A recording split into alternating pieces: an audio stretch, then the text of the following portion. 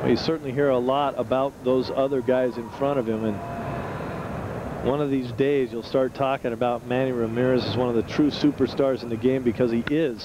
Well, he sends that ball high and deep to right field. Backing up Suzuki, he makes the catch. Here's the throw. Delgado is coming home as the throw, rather high one to third. Going for Sosa. Suzuki doesn't get him, and waltzing home from third base is Carlos Delgado. Oh, my, just missed it. Mike knew it right away. He said, oh, he just missed it. Look at this swing. Great swing, and he's right. He just misses the ball there, and it's amazing how you can miss a ball like that and hit it that far to the opposite field. Nice play by the right fielder, Suzuki, there to get that ball in. He knew where he wanted to go with it. He knew he didn't have a chance of getting anybody out at home plate.